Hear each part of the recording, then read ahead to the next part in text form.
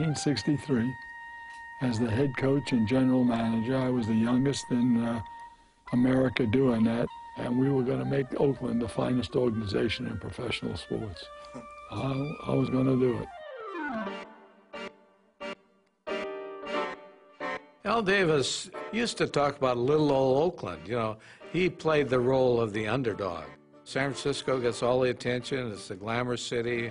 And Oakland, well, that's the murder capital of the world, you know.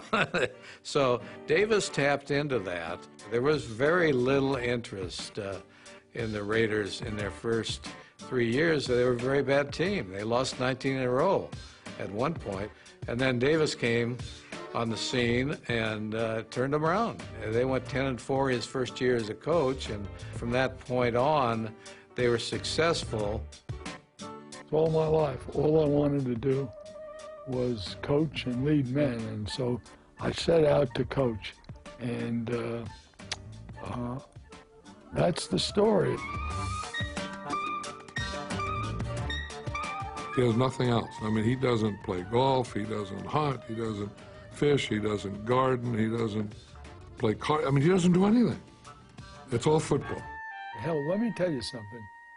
History will dictate what my legacy is, and Maverick is fine, because I am. Outlaw I'm not, but you believe in what you believe and sticking up for your rights and sticking up for the rights of others from time to time. Do it your way. Don't let the culture tell you what to do. That's being a Raider. That's the history of it, and we'll see.